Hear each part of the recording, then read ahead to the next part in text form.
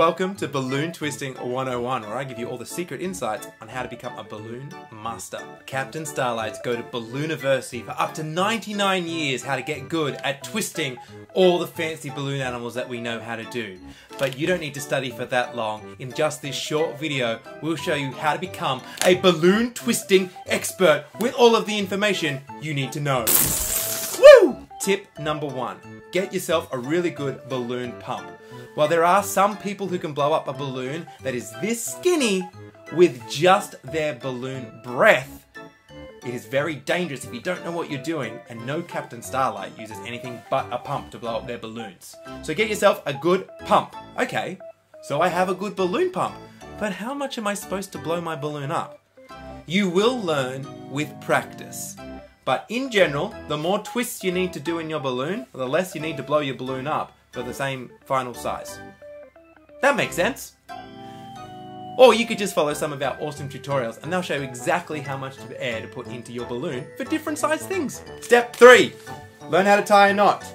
It is easiest to get like this, with 2 fingers, pass the tail in between, you have a knot. Now there are only a couple of things to learn to become a balloon expert, and I really mean just a couple, because almost everything you make out of balloons will be made of one of 2 things: a bubble or a sausage?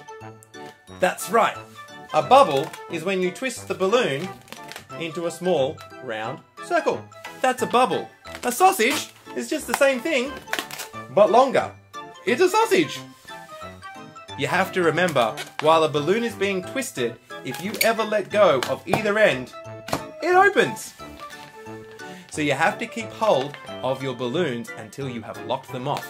Wait, locking off? What's locking off? I have twisted 3 little sausages into my balloon, but if I let go at any point, oh no! Luckily, I can keep those sausages in place by locking them off. And I do that by taking one twist and folding it into another. Hey, this looks suspiciously like the beginning of our How to Twist a Balloon Dog video. Once you have learnt how to lock off different sizes of sausages and bubbles, you basically know how to make every balloon animal out there. But why is there a difference between a sausage and a bubble? Well, that brings us to our next important lesson: loops and pinch twists. What's a loop and a pinch twist? Well, you can lock off a bubble or a sausage to itself. If I have a small bubble like this, almost a sausage, but it's still a bubble, and I'll show you why, I can twist this twist and this twist together, and this forms a pinch twist, which is a self-locking little bubble that I can bake shapes with in my balloon. If, however, I have a much longer sausage, well, when I twist it to itself, I now make a loop. Some important balloon twisting information at this point. Yes, balloons can pop. But you can reduce the chances of this happening by following a couple of easy instructions. Simple tip number 1. Make sure your balloon is not too old and has been stored in a constant temperature. If your balloon is not too old, it is much less likely to pop. Second thing, when you are twisting, before you twist your balloon, give the squeeze. And that reduces the air pressure in here, which means it is much less likely to pop. And I have to twist a lot more before the pressure is high enough that I can just go pop! This last tip is super duper important for any balloon twisting you do. Always twist the same way. I have my balloon here. I always twist the same way by holding my right hand, which is this one, still. And then I twist my left hand front to back, like this. That way, I'm always twisting in the same direction. And as I move down my line, it's always twisting the same way. If I didn't do that, what would happen is this. If I twisted the first one this way, and then the second one this way, and then the third one this way, well, even if I locked these off, this could have a chance of just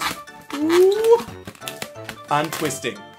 Also, It doesn't matter how many bubbles or sausages, as long as you twist them together at the end.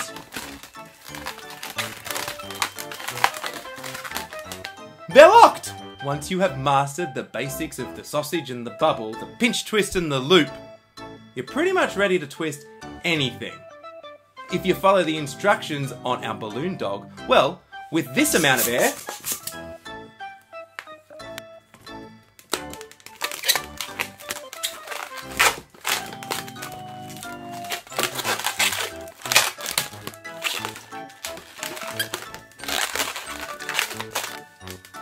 you can make our long neck balloon dog. But if you only pump a balloon up this much and make every sausage basically a bubble, well now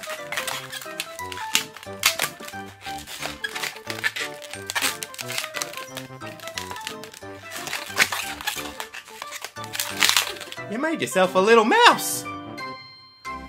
But what about those advanced balloon twisting skills? I've seen you do some complicated things before. Fear not, we have balloon twisting tutorials for all sorts of different things. In fact, you may have noticed in our sword balloon video that we did a complicated move that looks like this.